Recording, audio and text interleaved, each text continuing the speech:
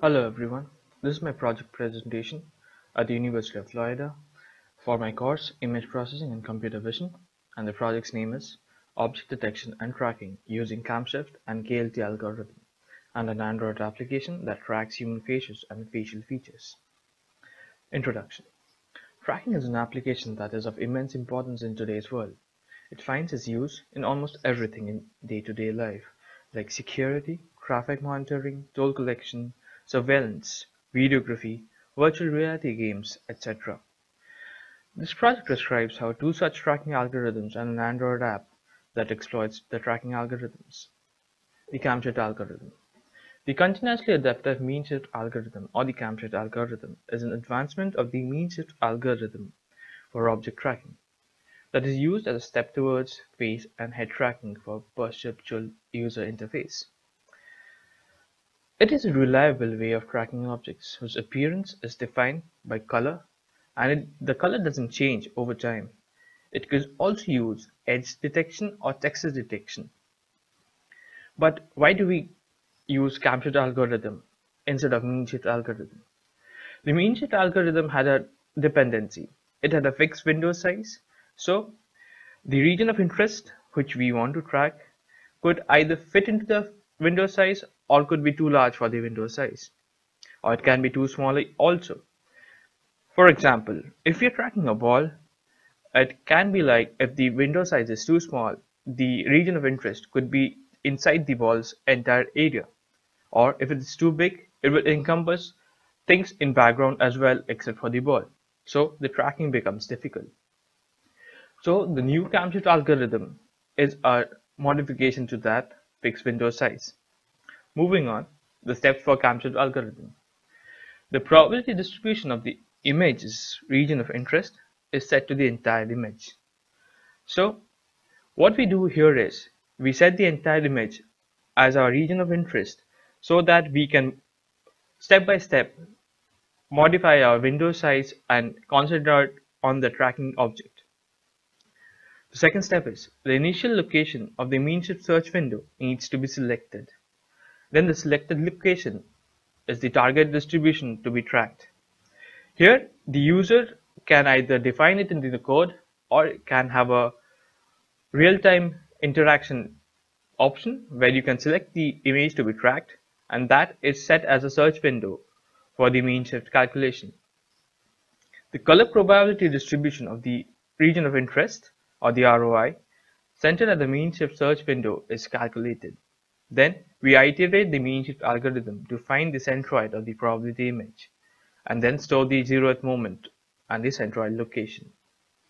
For the next frame, or as we can say the all consecutive frames, we do the same, and we search the window location at each frame and adjust it according to the translation of the image with the variation of the depth of field or the background image of the thing to be tracked. And this iterates over between 3, 4, 5 numbered steps till we do the tracking. Here are the details of the calculation of the CAMShift algorithm. First, as we can see here, the M00 is the calculation of the intensity at the XY coordinate, and that's called the 0th moment of the CAMShift algorithm.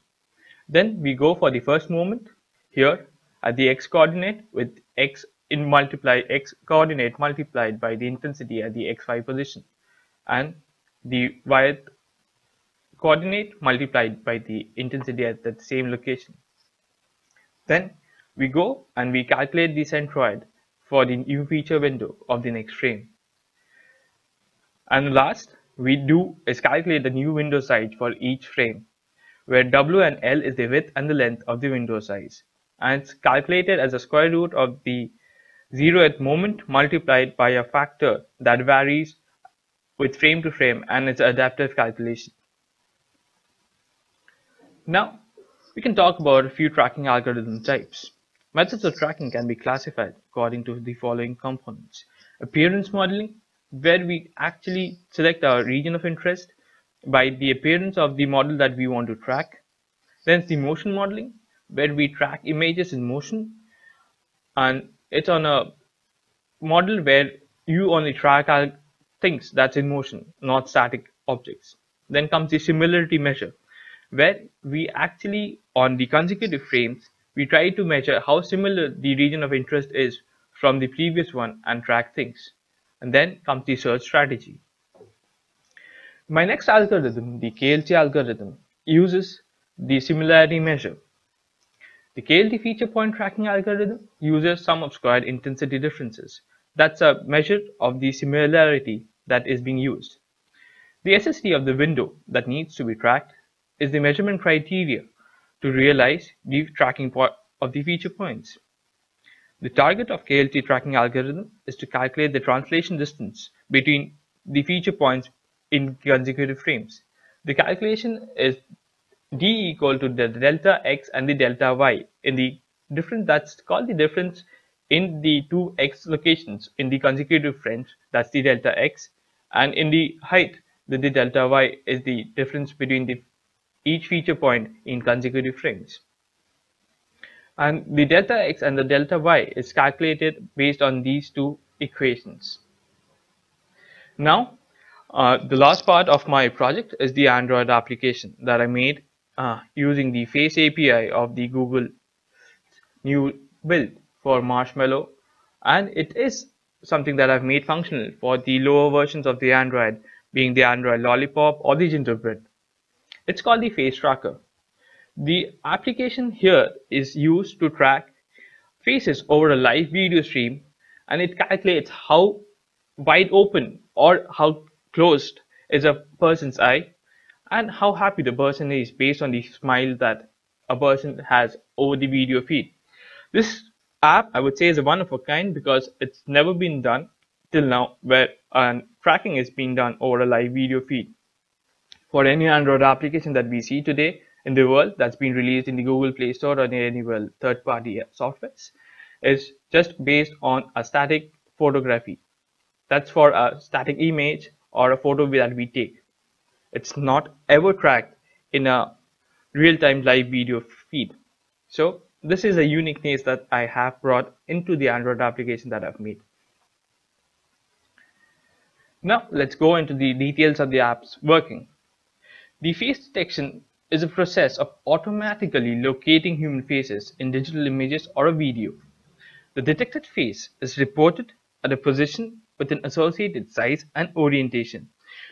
Now going into the orientation, we define it by something called a Euler angle. It has three coordinates, that the x, y, and z. The orientations can vary from a 0 degree to a 90 degree rotation. But for the Face API that Google has, it has a limitation.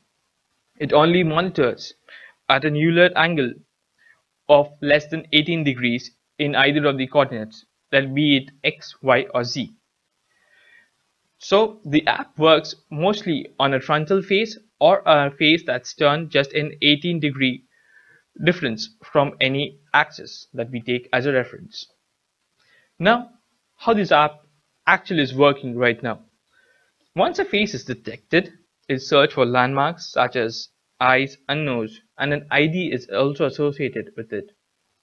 The faces appearing in a video for any length of time can be tracked.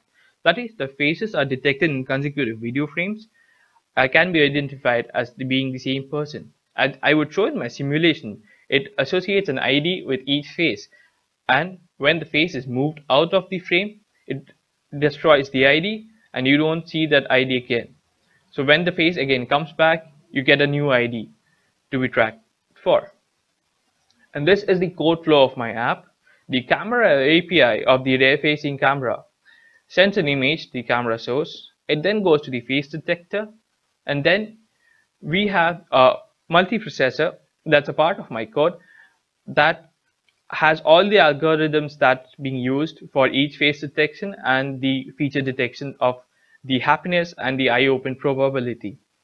And it has a graphic face tracker class for each face that is being used, and hence it's pretty robust and it holds all details of each face, and it is not bound by any size. So no matter how many faces we have to track in a live video stream, it is robust enough to handle, and it won't actually run out of memory for a data crash.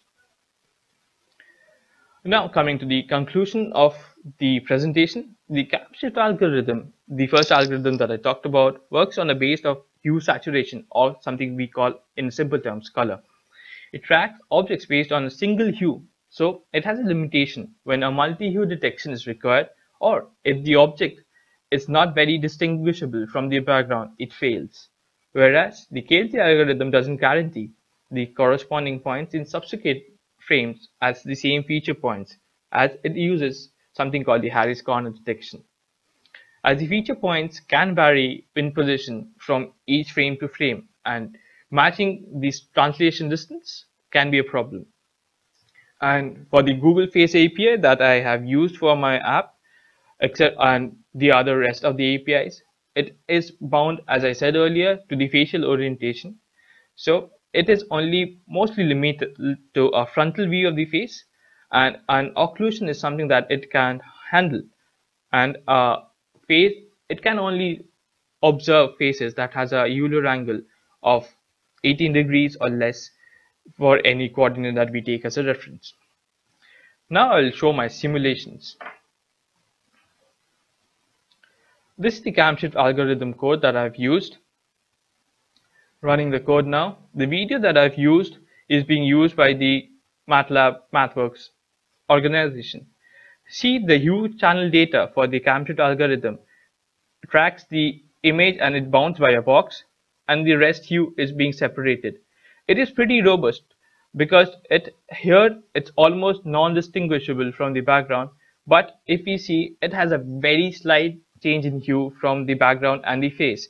So that, I would say, is a very robust way of tracking algorithms. And this is the detected face.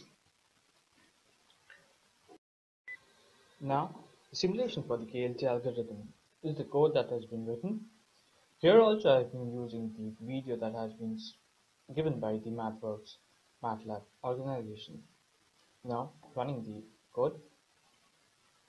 See, this is the feature points of the detected face. Now, as we see, the person moving in the video is varying his facial orientation, is varying the depth of field, but the region of interest bounded box marked by the yellow rectangle remains static, though the feature points, as we see here by the plus signs in white, are moving as the frames are changing. So that shows that the video tracking on the KLT algorithm works perfectly fine. Now I would be showing some screen grabs of the app that I've made, because a video simulation of the app would be very small to be seen on a video scale in YouTube. So I would be giving up the APK as my submission, and that can be installed in any Android phone and made to work if someone wants to verify the app's functionality. Now I'll one by one show the photographs, that's the screen grabs of the app. If you can see, there are 3 smiling faces here with the various eye open.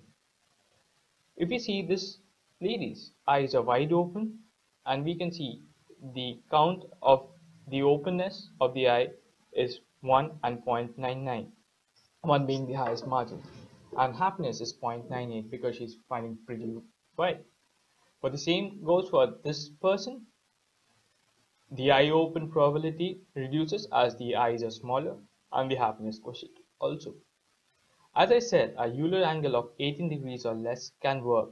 Here, the kid's face is turned at an angle less than an 18 degree of Euler. So, we see the right eye and the left eye open probability and the happiness quotient. I will show a few more cases. Now, if we see, these people are not very smiling.